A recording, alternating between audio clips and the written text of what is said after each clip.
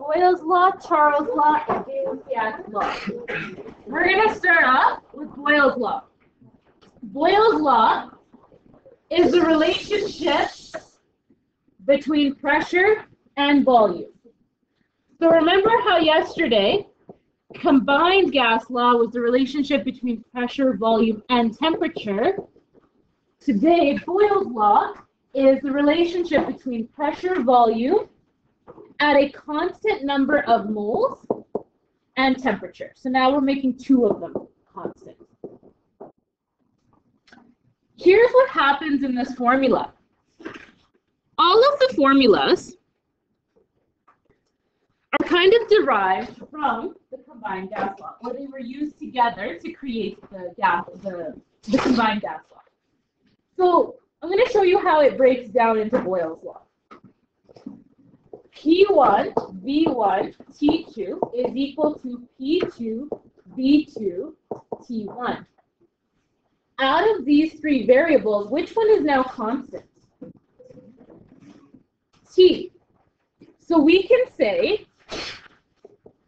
because T is constant, T1 is equal to T2. So this is what it looks like now.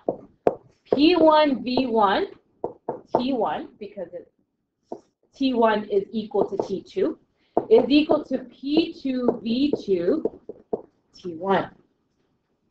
Because they are on the same side, if I were to divide T1 on either side, it would cancel both of them out. This will then give me, I should say Boyles Law.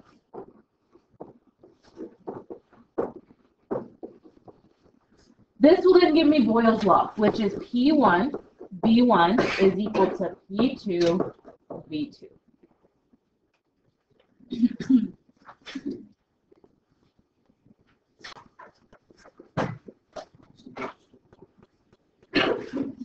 Okay, let's do a little bit of an example. A sample of carbon dioxide has a volume of 15 liters at 110 kilopascals. To what must the pressure be increased to change the volume to 12? Okay, so we're looking for pressure. Just like yesterday, I want us to list our variables. P1, V1, P2, V2. P1 is equal to 110 kilopascals.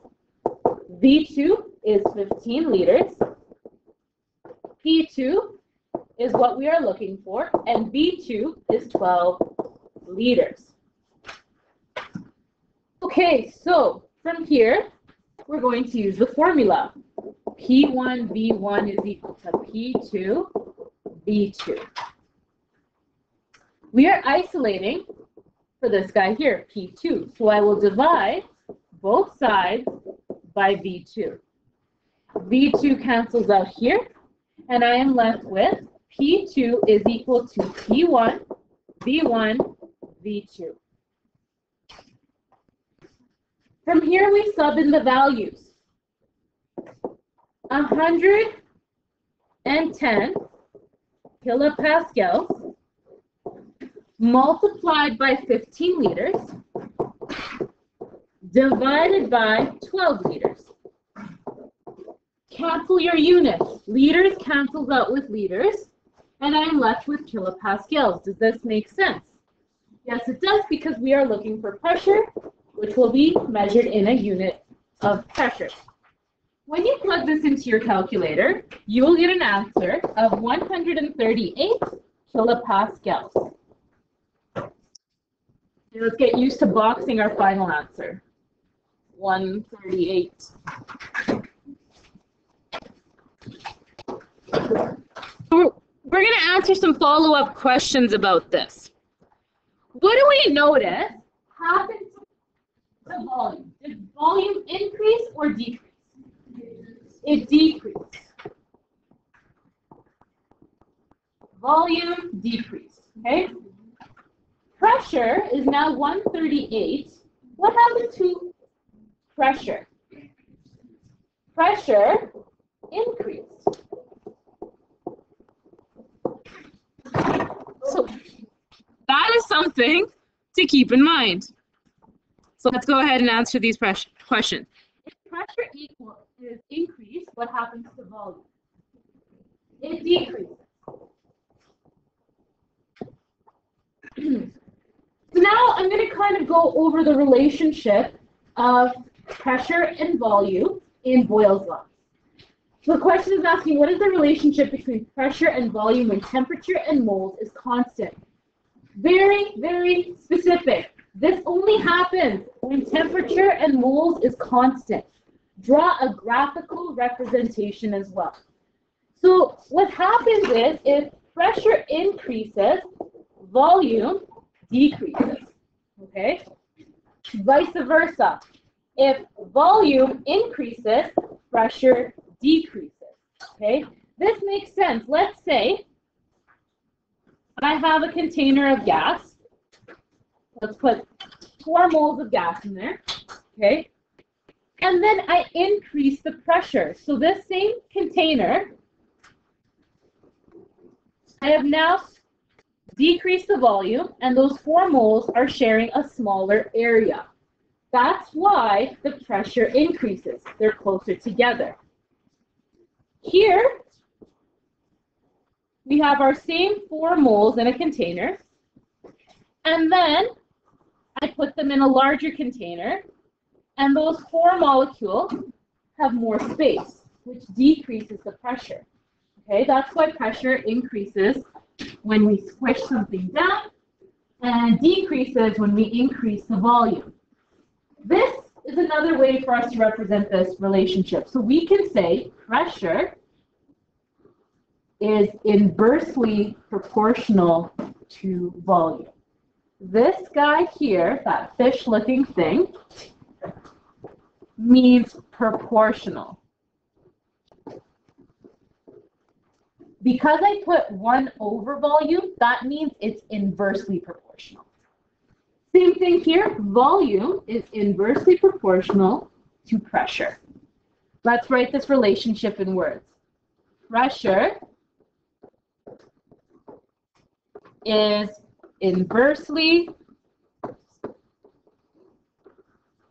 proportional to volume. That means if one increases, the other decreases. The other decreases, the other increases. Sorry, one last thing. Pressure is inversely proportional to volume at constant moles and temperature. All right, let's look at a graphical representation of this now. You will be asked to identify graphs of certain gas laws. So, let's say we have volume and pressure. As pressure increases, volume decreases. Same thing here. Pressure, volume.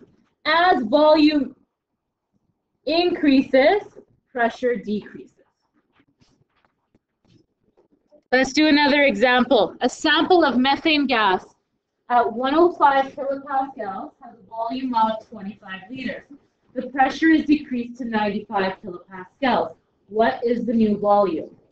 So P1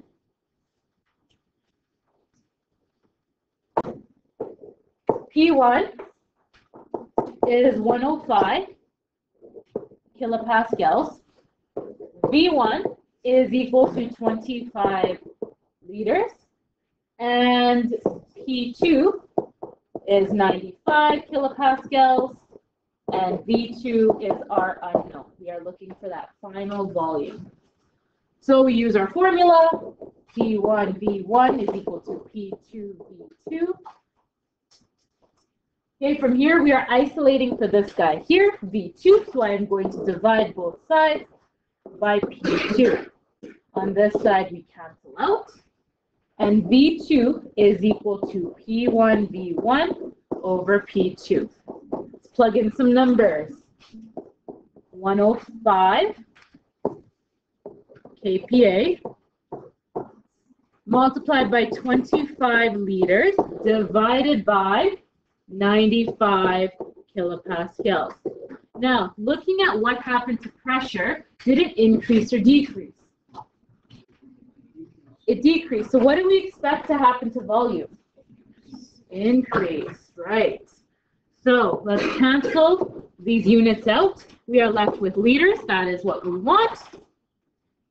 When you plug this answer in, you will get 27.6 liters.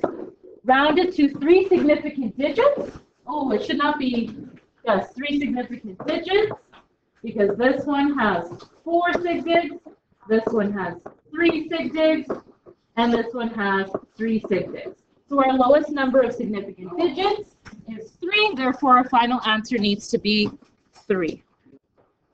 Okay, I want everybody to try this one on your own. A 30.7 liter sample of hydrogen is at a pressure of 590 millimeters per mercury. The sample volume drops to 25.6. Will the pressure increase or decrease? I want your pressure to be in units of millimeters per mercury. No, not kPa.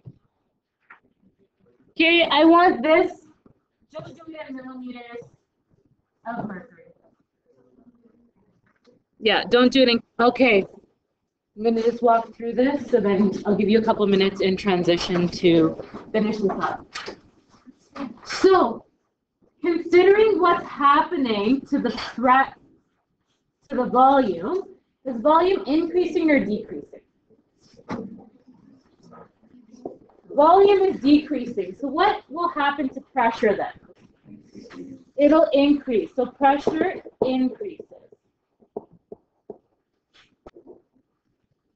Okay, here I have the solution set up. I have my variables laid out, my formula isolated. Once I plug everything in, I should get an answer of 708 millimeters of mercury. This makes sense. Liters cancels out. My units of interest are millimeters of mercury. And that should be my final answer.